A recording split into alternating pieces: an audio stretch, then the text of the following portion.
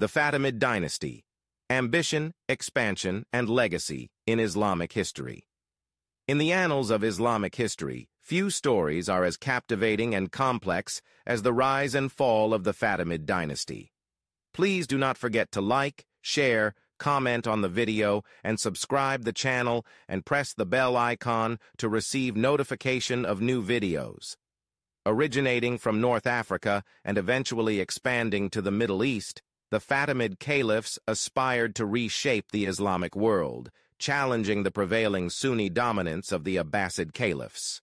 The dynasty's claim to legitimacy, rooted in their descent from Fatima, the daughter of the Prophet Muhammad, lent them a potent mix of religious and political authority.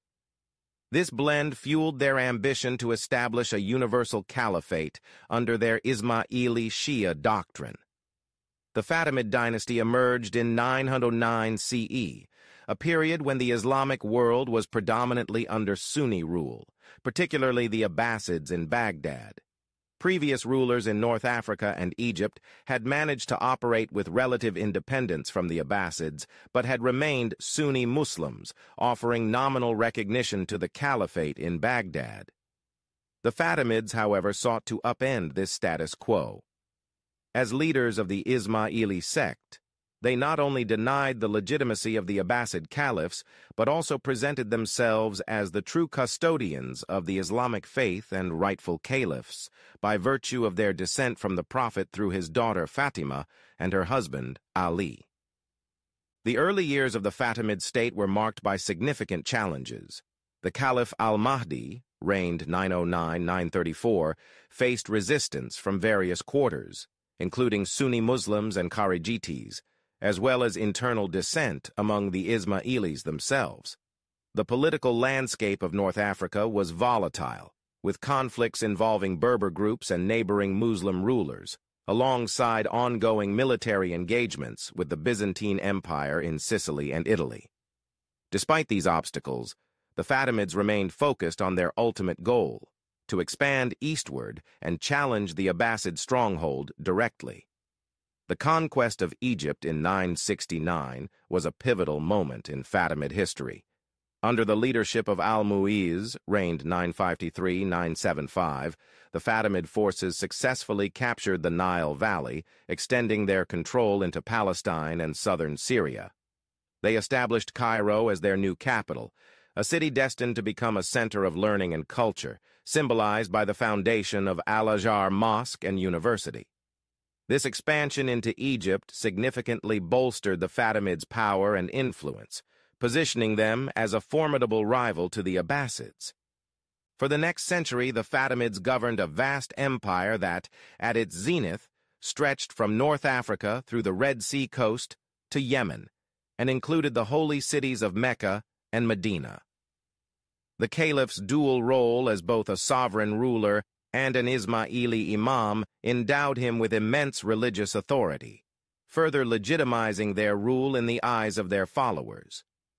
This combination of imperial power and spiritual leadership set the Fatimid caliphs apart from their contemporaries. Central to the Fatimid mission was the propagation of Isma'ili doctrine. They established extensive networks of missionaries and agents to promote their beliefs and gather support across the Islamic world. This clandestine mission, intricately organized, functioned almost as a third arm of the Fatimid government, alongside the military and bureaucracy. Ismaili theology provided a robust ideological foundation, challenging the Abbasid claims and asserting the Fatimid right to the caliphate. Eminent theologians, based initially in Tunisia and later in Cairo, produced seminal works that articulated Ismaili doctrine, which became instrumental in the Fatimid strategy. Economically, the Fatimids pursued policies aimed at enhancing trade routes, particularly focusing on the Red Sea corridor. By doing so, they sought to undermine the Persian Gulf route controlled by Sunni powers, thereby weakening their rivals' economic base.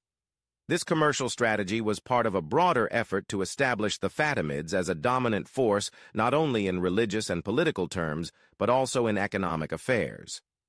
The peak of Fatimid expansion eastward was reached between 1057 and 1059, when a dissident general in Iraq declared allegiance to the Fatimid Caliph, momentarily establishing Fatimid influence in Mosul and Baghdad. However, this brief success was short-lived due to the intervention of the Seljuk Turks. This marked the beginning of a decline in Fatimid power and influence. Internally, the Fatimid state began to face significant challenges.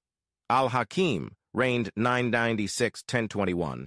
Known for his eccentricities, saw the personal authority and religious prestige of the caliphate begin to wane. His successors increasingly became puppets in the hands of their viziers and generals. The long reign of al-Mustansir, reigned 1036–1094, witnessed Egypt descend into anarchy, exacerbated by famine and plague, leading to a loss of territories and weakening of central control. By the time of Badr al-Jamali's rise to power in 1073, the Fatimid state had become a military regime. While Badr managed to restore some order and prosperity, the regime's focus shifted away from the original Isma'ili mission. Later military rulers, although effective in maintaining stability, were not committed to Ismailism, which further diluted the Fatimids' religious and political ethos. The Fatimids' decline accelerated with internal dissent and external pressures.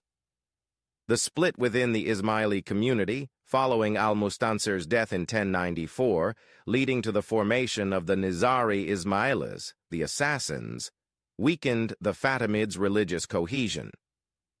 The Crusades and the rise of the Seljuks further compounded their difficulties. By 1171, the Fatimid Caliphate had become a mere local dynasty with no real power or influence. The last Fatimid Caliph passed away, and Saladin, who had emerged as the true ruler of Egypt, formally ended the Fatimid Caliphate. The Fatimid legacy, however, endures. Their contributions to Islamic art, culture, and architecture, particularly in Cairo, remain influential. The establishment of Al-Azhar University continues to be a beacon of Islamic learning. The Ismaili community, although divided, persists to this day, with its roots deeply embedded in the Fatimid era. The story of the Fatimids is a testament to their ambition, resilience, and the complex interplay of religion and politics in shaping historical legacies. Please subscribe the channel and also press the bell icon. Thank you.